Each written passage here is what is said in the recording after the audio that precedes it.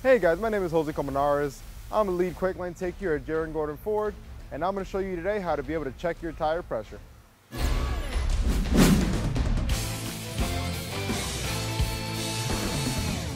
So before you go ahead and put air in your tires, you want to be sure to go ahead and look them over really well first. You want to be sure there's no nails in them. Be sure there's no dry rotting. Dry rotting will normally occur along the edges of the tires from where the tread is to where the sidewall is, right along this area right here.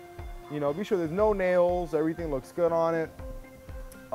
After you go ahead and verify that nothing's wrong with the tire, you can come over here to the door, right? Driver's side door, you can go ahead and open it up. And there will be a sticker either here on this side of the door or on the door itself along this area. There'll be a sticker that'll tell you your tire pressure. And this is a 2019 Ford Ranger. In this case, it's right here on the side of the vehicle, and this one is rated at 30 PSI for specs for your tires. We're gonna come along to this front tire right here. It's the closest one.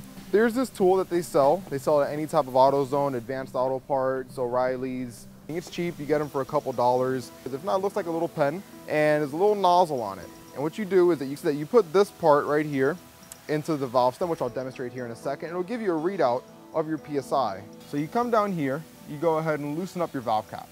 You can go ahead and screw it off, and you get your little tool, and you put it on the tip of it. As you push in, the pressure coming out will go ahead and give you a reading of your PSI. This tire is at 40 PSI, a little bit over spec, but still good to go. So guys, for this and more tips, you can stay with us on this channel, or you can come here to I-4, Highway 27, exit 55 in Davenport, for any of our specialists to be able to help you out. Or you can visit us online at JarrettGordonFord, Davenport.com, and from there you'll find a link to our YouTube channel. See you next time, and drive safe, guys.